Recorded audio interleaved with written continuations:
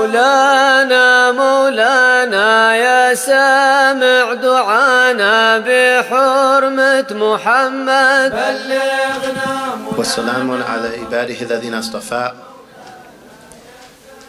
اللهم صل وسلم على سيدنا محمد نورك الساري ومددك الجاري واجمعني به في كل أطواري وعلى آله وصحبه يا نور وعلينا معهم وفيهم برحمتك يا أرحم الراحمين. And we ask Allah that these prayers and peace that we've sent, the salah and the salam that we've sent on the Prophet sallallahu alaihi wasallam and his companions and family, that they be upon us with that group and among that group.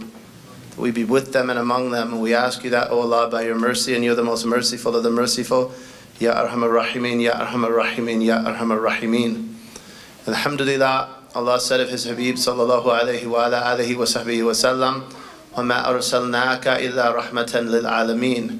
We didn't send you except as a mercy to all the worlds. And from the meanings of Al-Alamun, of Al-Alameen, is those that have a spirit from among the creation. Because the Alam is everything other than Allah. So specifically mankind, jinn and the angels, he's a mercy to all of those. And he said of himself, إِنَّمَا أَنَا رَحْمَةٌ مُهْدَى. Surely I am only a gift of mercy. And Allah subhanahu wa ta'ala, it is in a hadith Qudsi that is sahih, that after Allah created the creation, he brought forth from beneath the throne a parchment, a scroll upon which is written, Rahmati sabaqat ghadabi, that my mercy outstrips my wrath. And he is a mercy, sallallahu alayhi wa sallam, that outstrips Allah's wrath, subhanahu wa ta'ala. So he'll be the one when Allah manifests in an anger that prior to the day of judgment, he will not have manifested himself. The Prophet sallallahu alayhi wa sallam is the one that can stand and say, Ana laha, I am for this.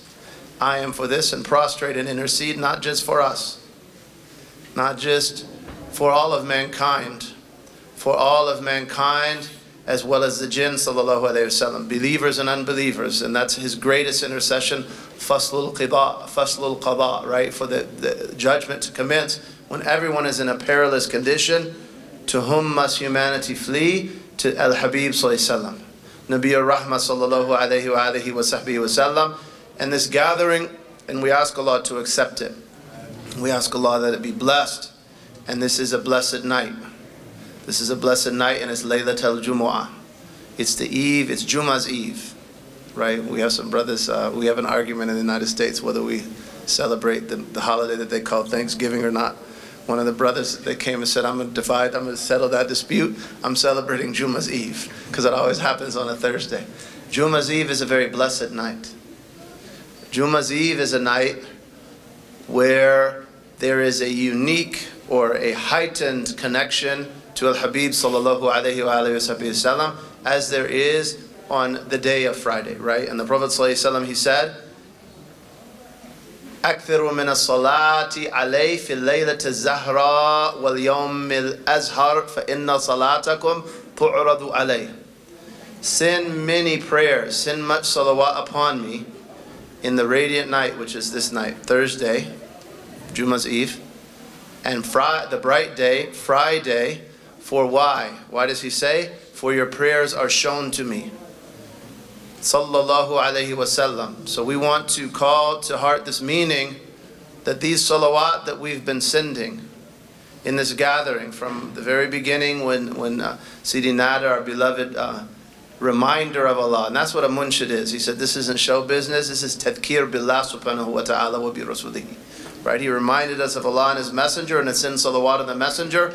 As long as we're sending salawat upon the Prophet sallallahu alayhi wa alihi wa sahbihi wa sallam, our salawat are being shown to him. He says of Friday specifically that as long as someone is sending salat upon him, that person is being shown to him until that person finishes. And alhamdulillah wa shukrulillah ala dhalik. Wa salatullahi wa salamuhu alayka ya sayyidina ya Rasulullah. And we ask Allah to accept these salawat, and that He present them to the Prophet sallallahu alaihi wasallam, and that He pleased the Prophet sallallahu alaihi wasallam with us in the manner in which the state in which we're in when He presents them to him sallallahu alaihi wa alihi wasallam. And then there's another unique manifestation of divine grace that occurs on Jummah's Eve. And throughout most of the year, we know in a number of Sahih Hadith, some of them Qudsi, that in the last third of the night, Allah says, who is there with a need that I may fulfill it? Who is praying that I may answer it? Who is seeking forgiveness that I may forgive them? Who is turning in repentance that I may accept their repentance, right? That's in the last third of the night through most of the year.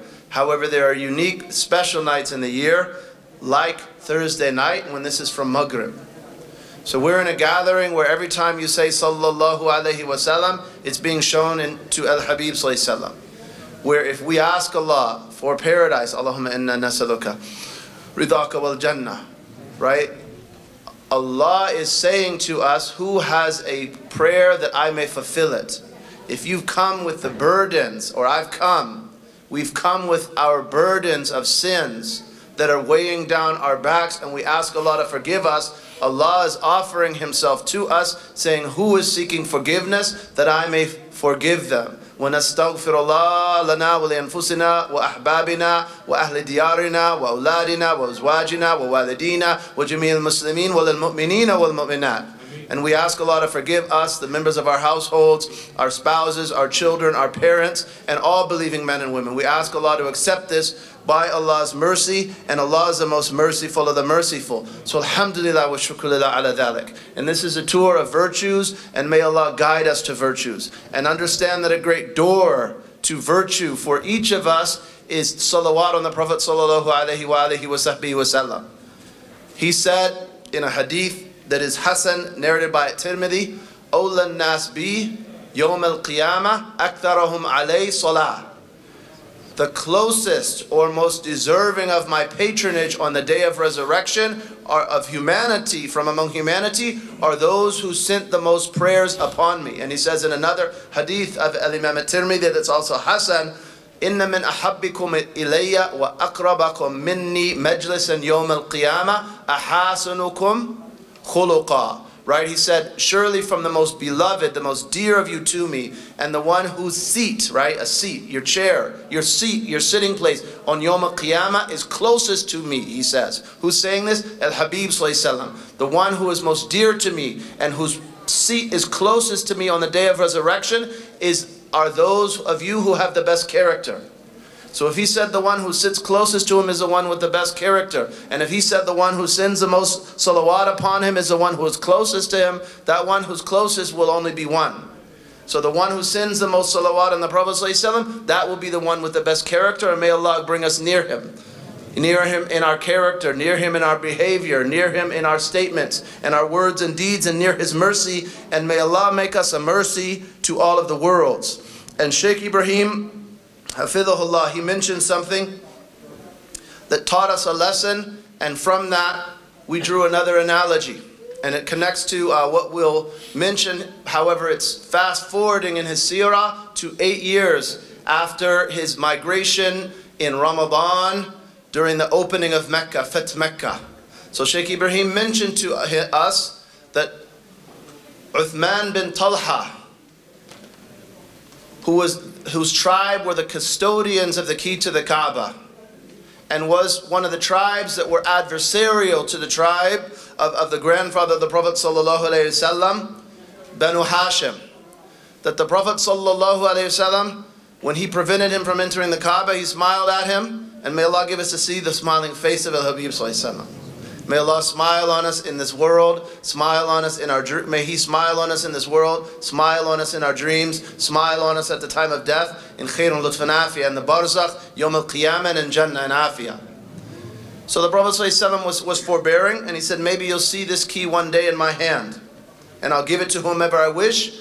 And he didn't take it for his own tribe, sallallahu alayhi wasallam, though he could have. Also, during that opening, he stood on the door of the Kaaba. And this was the Mecca that we'll study in a moment. This was these were the dwellers of Mecca, who, as we've seen in this verse used, martyred Sayyidatina Sumayyah, tortured the rest of her family and martyred them, tortured Sayyidina Bilal, tortured Khabbab, as we'll see, the ones who assaulted him and insulted him, sallallahu alayhi wa sallam. However, they knew him. So he stood on the door and he said, what? To the Kaaba, he said, what do you think I'll do with you? And they said, Khair, Akhun Karim, right? For those that were Hashemi, he's their brother. Those that were the adversaries of his grandfather Hashim, what did they say? Wabnu Akhin Karim, and a noble cousin. Despite all of their persecution and their transgression, what did they expect from the Prophet of Mercy? Anything other than good. Whether they were his own clansmen or those clans that had shown enmity to him and his tribe. Sallallahu alayhi wa sallam. So what did he say? He said, "Idhabu fa antum tulaqa." He said, "Go and you're all free." And Imam Ghazali says that they left the masjid as if being, and they were in kufr at this point, many of them. They left the masjid as if being resurrected from the grave, and they entered Islam in multitudes. So that is Nabiyur Rahmah.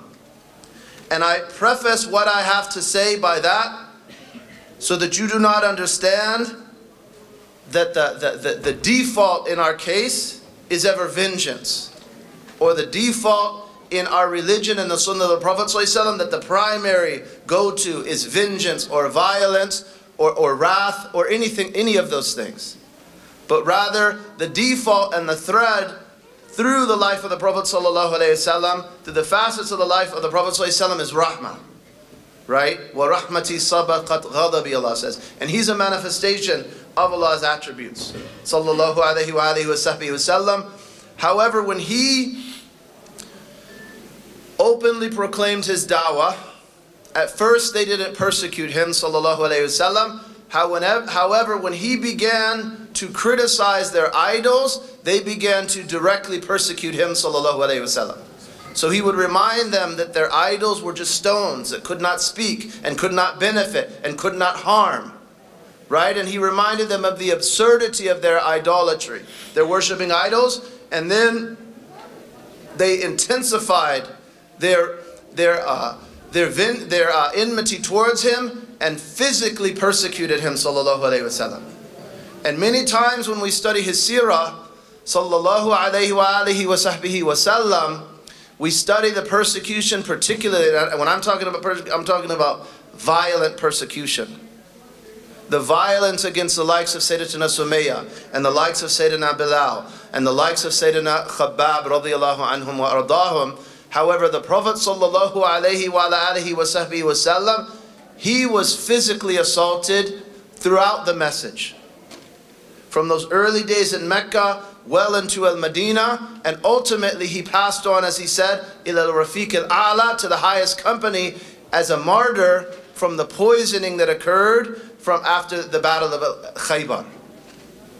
So he, sallallahu alayhi wa sallam, he himself was physically assaulted and persecuted in those days of Mecca. The scholars of Sirah narrate that once he was stoned and he was bloodied outside of Mecca, and Sayyidina Jibril came to him and comforted him. They narrate that Uqbah bin Abi Mu'ayt, that the Prophet ﷺ was prostrate at the Kaaba and that he stepped on the neck of the Prophet ﷺ. They narrate that he wrapped a cloth around the Prophet ﷺ and strangled the Prophet ﷺ until his eyes bulged out. And Sayyidina Abu Bakr came and defended him.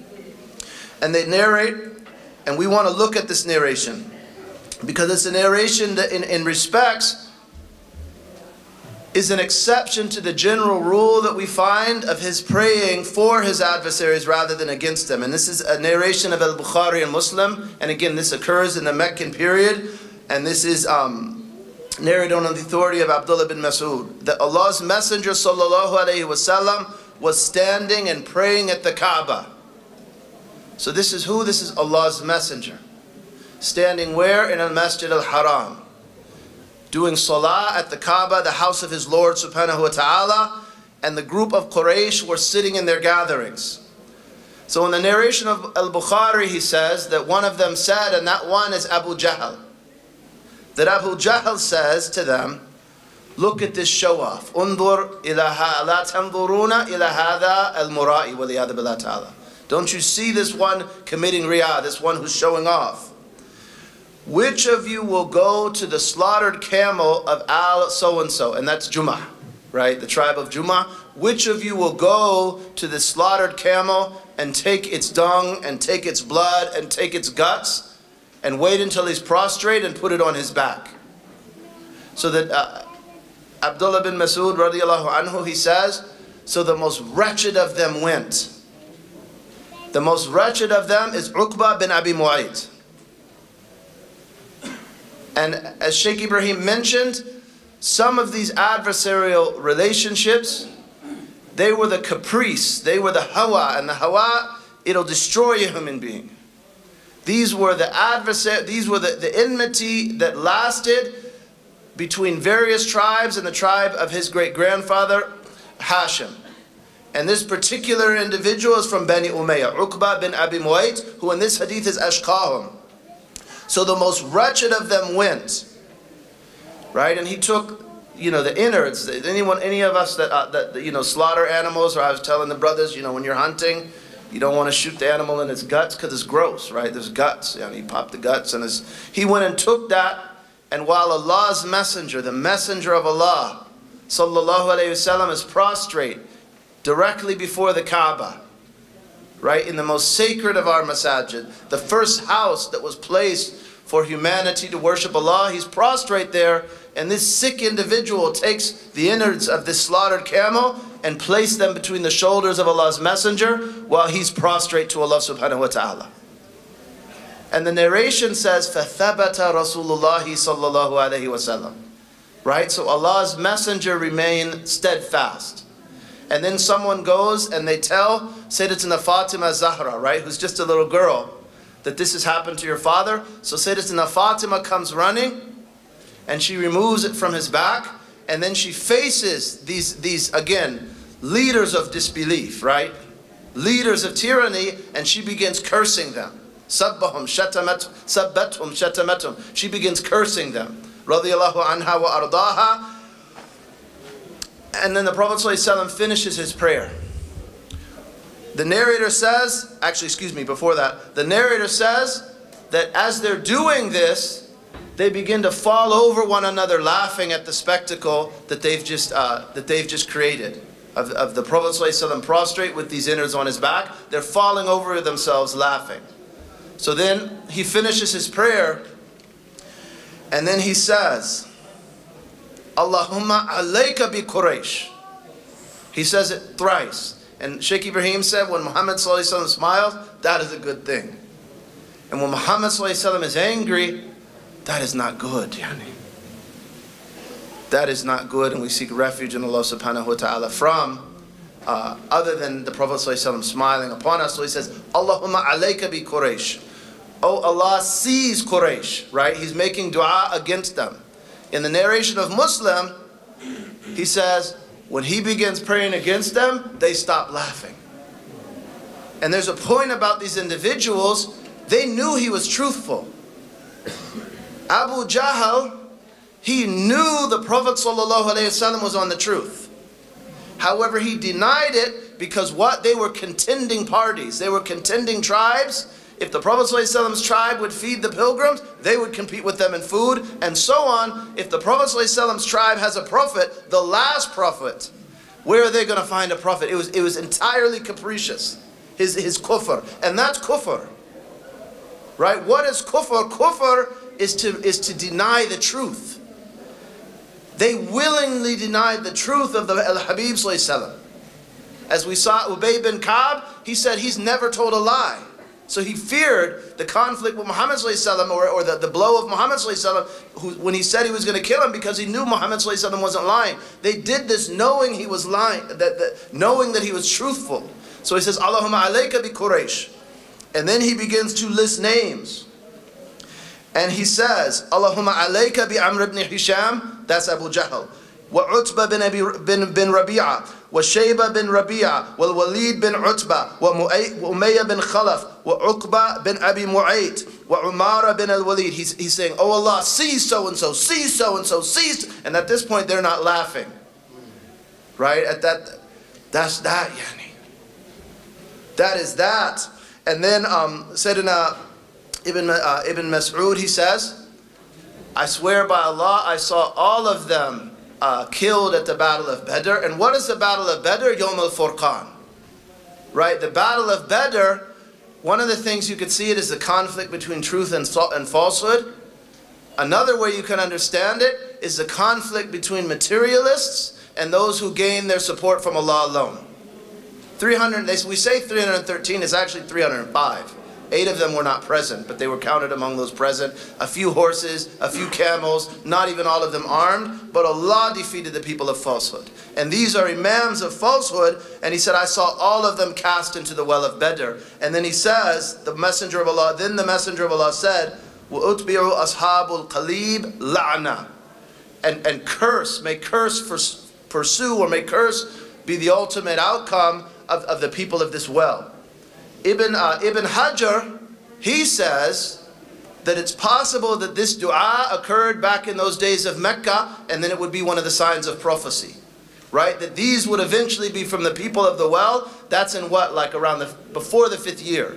Right? That's in these early years.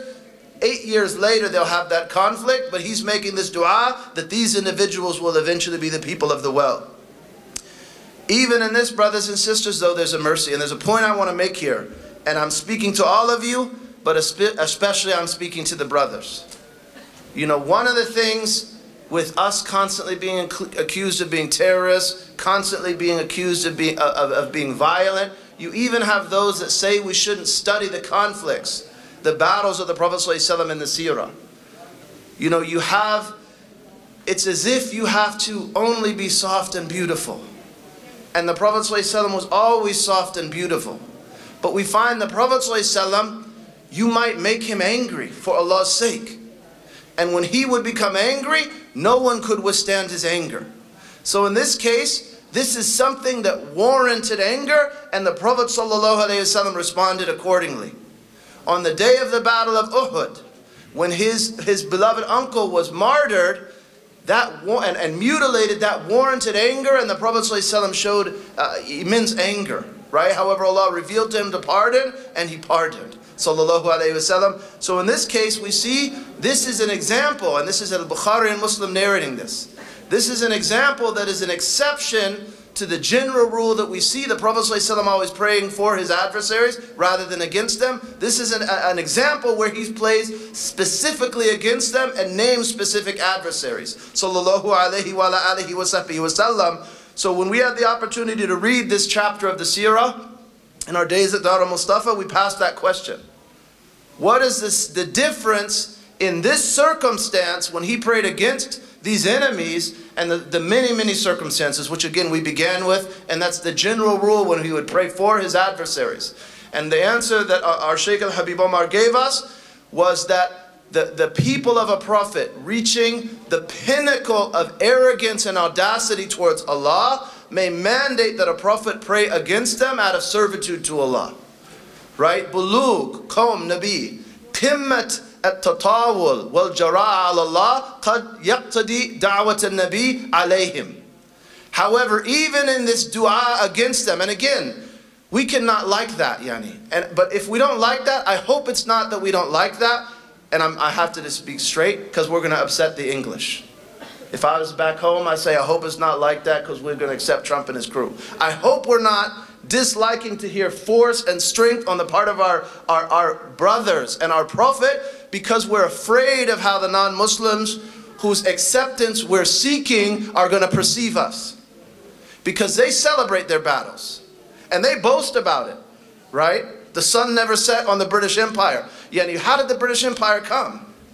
In my country, the person on the $20 bill, the $5 bill, the Native Americans deem him to be their Hitler. So I'm going to apologize because one time my Prophet ﷺ prayed against his enemies rather than for them. When you annihilate a nation of people and you're not ashamed to admit it, So I hope that that's not the reason we wouldn't incline to that, but generally absolutely rahmah. However, even in this, and I didn't finish the answer, our Shaykh taught us that there's a rahmah from him. He says, and this dua of his against these adversaries, and we also find him doing so for the people of Bi'r Ma'una, right, who killed a whole group of Quran reciters that were sent to them. He prayed against the killers of those Qura at Bi'r Ma'una. He prayed against them for 30 mornings, Sayyidatuna Aisha narrates in the Sahih. Why at times would he pray against adversaries and other times, and as generally he would pray for them? Again, if it's just so audacious, it mandates that. Right? Out of servitude to Allah, this is what Allah has shown you. The warranted response is that, and that's how he responded, sallallahu alayhi wasallam. However, even in that, right? Even in that, from him, his praying against them is a subtle mercy.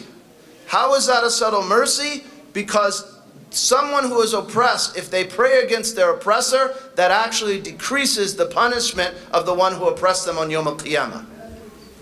Understand that.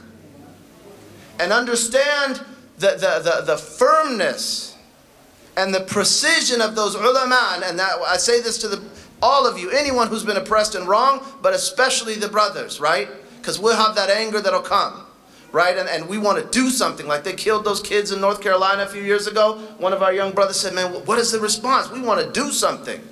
But understand that if the ulama are telling you to be patient, telling you to be merciful, telling you to have good character, telling you to pray for your adversaries, that in that actually, if were you to take revenge, you would actually reduce their requital on Yawm al-Qiyamah. Right? And the Prophet ﷺ, he said that in a hadith of At-Tirmidhi, Dua al-Zalim al-Madlum ala Zalim, إِذَا دَعَى al-Madlum ala ظَالِمِهِ فَقَدْ انتصر.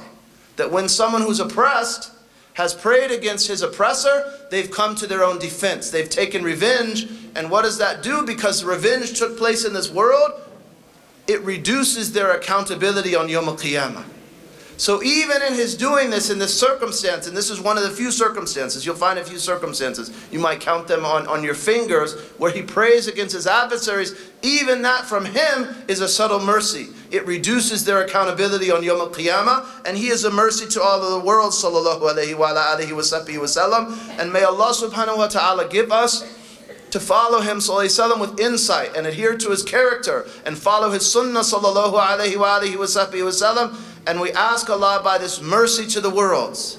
And he is the mercy to all of the worlds. He emerged in his light and his radiance and his beauty in this world, in the likes of this month, in body and form, and in the likes of this month. He passed on to the highest company, and this is Laylatul Jummah. He's been shown our salawat upon him. Salawatullahi wa salamuhu alayhi. So we ask Allah, by the right of this Habib sallallahu, and by Allah subhanahu wa ta'ala's mercy and Allah's names and Allah's attributes and Allah's love for that Habib sallallahu alayhi wa alihi wa sallam, we ask Allah subhanahu wa ta'ala to open for us gates of mercy from him subhanahu wa ta'ala, that all of those who are present, Allah forgive our needs. And he's saying, who has a need that I may forgive it in the likes of this night. We ask you, O Allah, to fulfill all of our needs, on all of those needs of those who are present, and those who are in our homes and our loved ones in the community of Nabi Muhammad. We ask you, O Allah, Ya Arhamar Rahimin, Ya Arhamar Rahimin, Ya Arhamar Rahimin. We ask you to forgive our sins. We've committed many sins, brothers and sisters, and how do we understand it? Adhan sin, understand it as a departure from the way of Nabi Muhammad. That one who prostrated there at Allah's house and had the innards of a camel thrown on him, was choked, sallallahu alayhi wasallam, had to watch his companions mutilated, martyred, roasted, tortured on those sands of Arabia, sallallahu alayhi wasallam, was driven from his home, sallallahu alayhi wasallam, prayed for our forgiveness every night. When we disobey Allah, what are we doing? We're departing from his way, sallallahu alayhi wasallam. But Allah subhanahu wa ta'ala, on his tongue, his merciful tongue, and he called himself the Nabi at Tawbah, the Prophet of repentance. His tongue guided us to the fact that Allah forgives us our sins and offers us that our sins be forgiven in the likes of this night and in the likes of these gatherings. He taught us that those who come together to remember Allah solely for Allah, a caller says, and kumu maghfuran lakum. Qad buddilat sayyatukum hasanat. Ya Allah, we ask you that by the haqq of al-Habib sallallahu and his truth. Wa sallallahu ala Sayyidina Muhammadin wa alihi wa sallam. Walhamdulillahi Rabbil Alameen. And please excuse me.